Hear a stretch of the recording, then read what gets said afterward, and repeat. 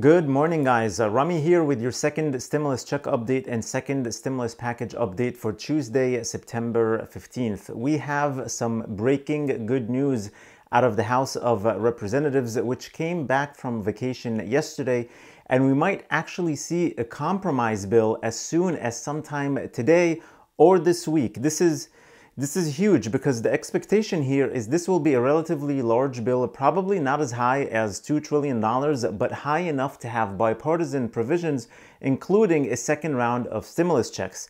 This is great news and is really giving me hope, so stick with me here in this short video as I break down what is going on. I put several hours researching and editing these videos for you, and all I ask in return is for you to please hit the like button on the video. It really helps me out and it doesn't cost you anything. And also subscribe to the channel if you haven't already so I can update you on everything regarding the second stimulus check and second stimulus package, plus more money and finance news. So yesterday, Secretary of Treasury Steve Mnuchin said on an interview on CNBC that he thinks the bill that was put out by the Republicans in the Senate does have things that are bipartisan and Democrats should like it, and also has some things that they feel different about it. But he's willing to negotiate with Nancy Pelosi anytime, and he's looking forward to a bill that is being put out by the Problem Solvers Caucus.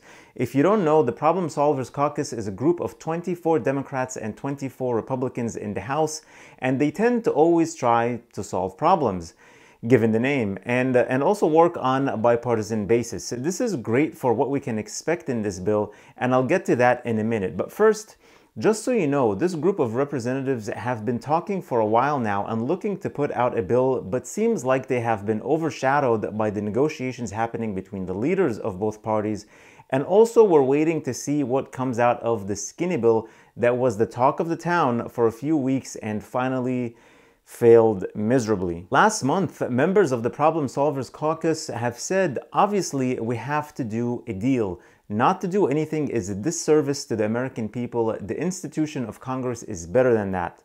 And when talking about the fact that there are about 30 million people who are still unemployed and many small businesses are hurting badly from this economic downturn, they said, given these realities, that people are going to have to act. I think both sides realize that there's no other choice.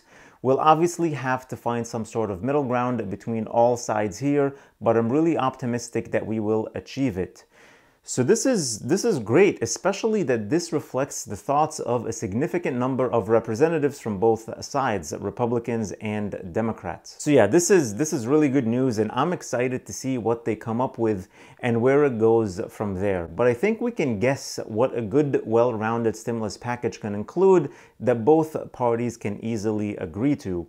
First of all, a second stimulus check. The Democrats' HEROES Act had a stimulus check, the Republicans' HEALS Act had a stimulus check, and President Trump definitely supports a second stimulus check, so much so that he wants to do it by executive order. So I think a second round of stimulus checks has to be in this new bill. Obviously, unemployment extension has to be there. As far as the amount, at this point, anything between $300 to $600 would do. Nothing more and nothing less, obviously. $300 has been working okay now through the FEMA unemployment money. So I think those who are unemployed will be happy to get that $300 or more all the way until the end of the year and have some peace of mind instead of not knowing when this FEMA money will run out or if there will be more of it or not coming down. So guaranteeing that money until the end of the year would be great. There also has to be a second round of PPP money, I think. That program has been a hit with both sides, and they even passed a standalone bill a couple of months ago to extend it. So that should be in there as well. Some form of rental assistance would be great. Food aid on top of what we currently have, which helps children 18 and younger until the end of the year. That's something the Democrats really want. Money for schools, testing, treatments, and vaccines is a must. Most likely money for the post office also. Now the tricky part will be money for state and local government and the liability protections. These are the two biggest partisan issues that are on the opposite extremes for both parties.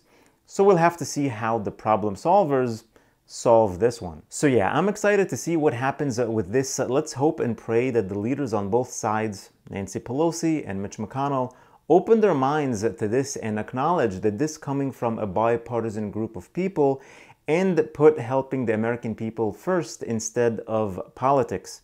The worry here that President Trump has expressed is that Nancy Pelosi will do anything in her power to not do a stimulus package before the elections, because it might help President Trump get reelected. How do you guys feel about this? You think a stimulus package can actually sway some votes now?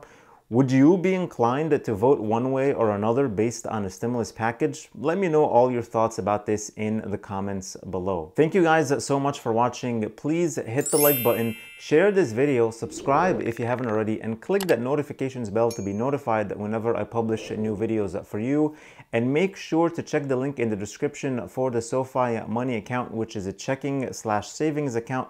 It's not a stocks account or an investment account. If you open an account using the link below and deposit $500, you'll get a $50 bonus. Then you can refer your family and friends and anyone you know and get $50 from every referral up to $10,000 per year. So that's a great way to make some extra cash right there. Also, don't forget to get your free stock from Robinhood and one free stock from Webull, potentially worth up to $1,600 when you deposit only $100, which is just like cash. You can take it out anytime you feel like it. All the links are in the description below. Thank you guys so much for your support. Please stay safe, stay healthy, and I'll see you in the next video.